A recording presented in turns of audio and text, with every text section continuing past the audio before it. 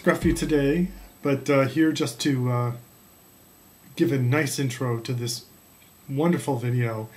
This is a video on ayahuasca, the DMT activator, and how it works. And it is probably the best video I have seen, so I now present it to you as quality information here on EcoHealth Lab. So the beauty of ayahuasca is the healing of people, getting us back to that pure divine state of being, spiritual awakening, illumination, and contentment and peace to just create and be.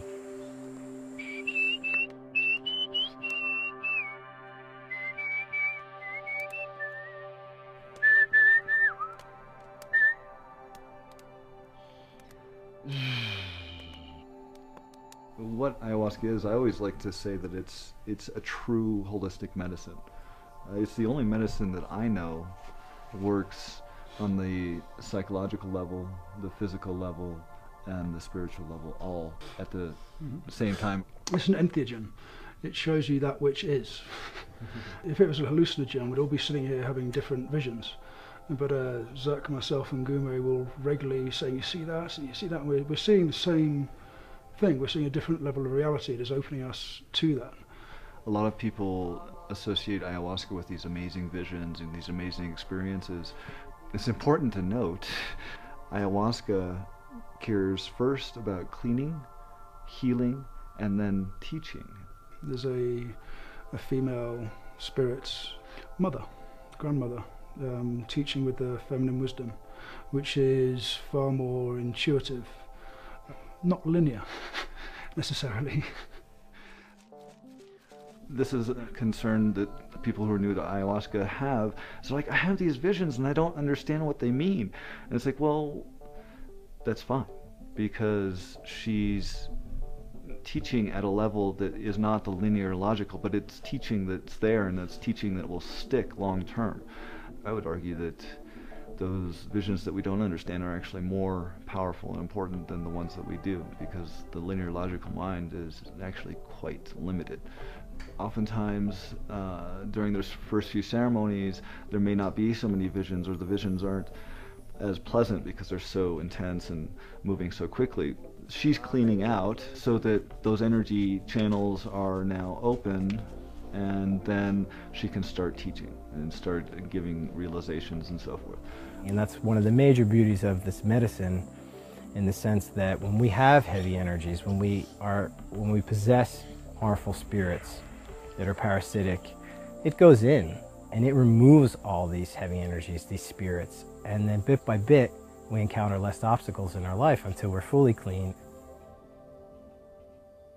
El ayahuasca es un tronco de la medicina que trabaja, que funciona como el motor, y las demás cortezas recolectadas son para ayudar a dar fuerza y más luz a la ayahuasca. Aquí esas plantas medicinales que trabaja el ayahuasca, la chacruna, sanango y otros tipos de cortezas de plantas medicinales como remocaspi, guairacaspi, lopuna o punga, ayauma, y el tabaco. El tabaco también, que concierne, es un parte de que funciona para provocar la limpieza del estómago.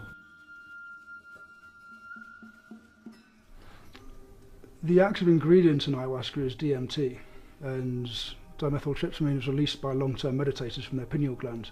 It is that which enables them to rapidly transition into the lower levels of the alpha brainwave state and into the theta brainwave state. Traditionally, it takes many lifetimes sitting on a meditation mat to develop those abilities.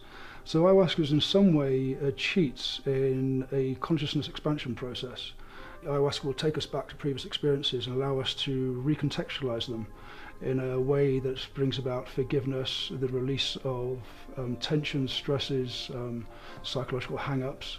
However, it is not a magic bullet. We see many people coming down here thinking that ayahuasca is going to solve all their problems.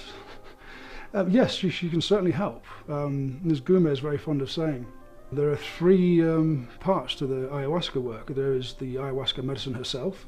There is the medicine that the shaman has, that he's developed from his apprenticeships and from his diets. And then there's the effort of the individual, the application of their own free will to go through the process. tiene que poner de su parte la persona también para que ayude a uno como maestro, porque uno se está poniendo toda nuestra parte, todo nuestro amor para ayudar a sacar esa energía mala que tiene. Y si la persona está mal y no pone de su parte, es parte de él también que no cree, ¿no? Nadie somos perfectos en la vida, en sí nos sentimos una persona sanos, unas personas de verdaderamente seguros, pero cuando estamos con remedio, ahí es cuando que uno se da cuenta. However, because it is rapid, it is painful.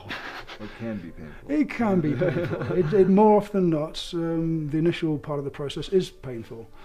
Growing means moving beyond your comfort zones.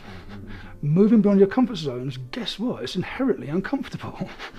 Discomfort comes from ayahuasca going through the body, both physical and energetic body, and cleaning whatever blockages are there. And so that requires throwing up, going to the bathroom quite a bit, kind of a rewiring of one's energetic system. And for someone who's drinking it for the first few times, that can be disconcerting, to say the least, and a reaction that is quite common. They resist. Resistance, we can say in life as well as in ayahuasca, causes suffering. And the first 2 or 3, maybe even 4 or 5 ceremonies, the person who's drinking has to learn to work with medicine. I use the analogy of dancing. When one learns how to dance, things are awkward, toes are stepped on, and you step on toes. Pretty much every experience, every emotion that you can experience, the full gamut I've had going through my own healing process, which was very challenging and difficult at times, frightening. And here I am sitting and smiling on this beautiful day in the jungle with some good friends. So you can do it, and it's worth it. Yes, one will end up in states of ecstatic bliss, beyond the mind, experiencing oneself in a far greater aspect than that to which we're accustomed. It means letting go of all the limiting self-beliefs. And the medicine can help accelerate that, remove these energies, remove the scars and the traumas from these events that are making you feel so guilty, so shameful. And just trust that in the process that no matter what you experience, it's okay. No matter what you've done in your life, it's okay, it's forgiven. And that when you come out of it, you will be changed, you will be transformed. And you'll come to a full acceptance of who you really are. And when you find yourself at that juncture, then you're free.